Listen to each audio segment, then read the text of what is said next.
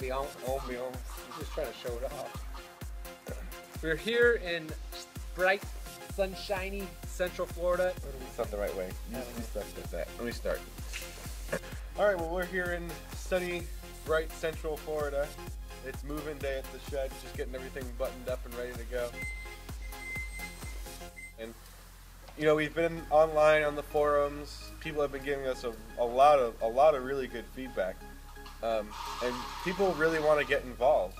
Last week we had a couple people reach out to us, Paul and Alan from Texas. That's not Paul Allen, it's Paul and Yeah, Allen. but if Paul Allen is watching, we could use some money to invest in your future.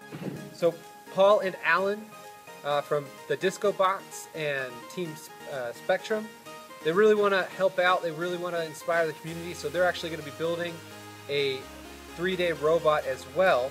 They're forming a team. It's called Team O-RYON.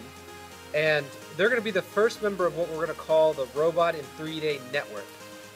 They're not going to necessarily be part of our original challenge because they're trying to get this all together in a week.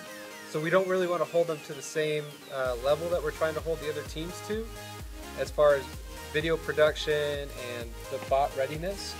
But they will be streaming their build live and producing YouTube videos. And so this whole Robot in 3-Day Network, what we're trying to do is create a network of prototypers and builders and bloggers to be posting all of their ideas on one.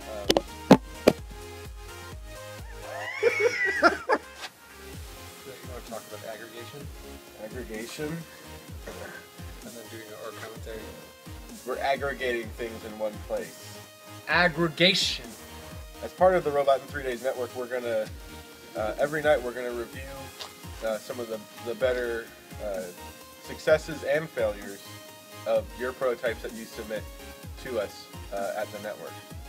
Yeah, maybe if there's some good stuff, yeah, we'll show it off. We'll talk about why it's succeeding. Maybe there's some good failures, and maybe we'll do like a not top 10 type thing, and talk about maybe what people could have done differently to make those ideas successful.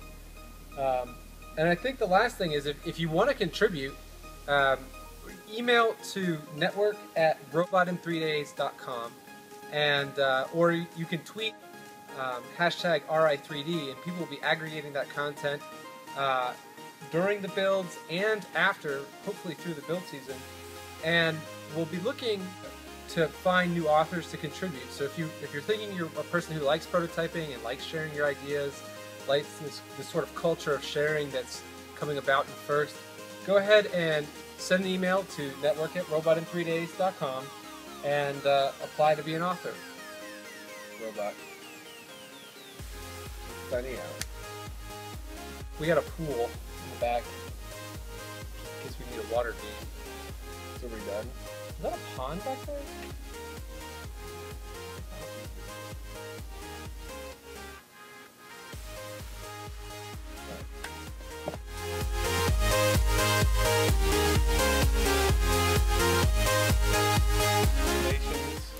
No. It's a new concept that we have for Robot in 3 Days that we're going to add in. We've been getting... Oh, right?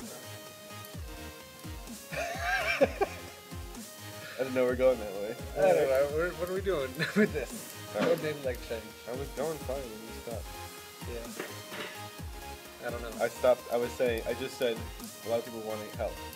I was really distracted by Robbie riding around behind us. He's waiting for his cue. He's trying to be funny. All right.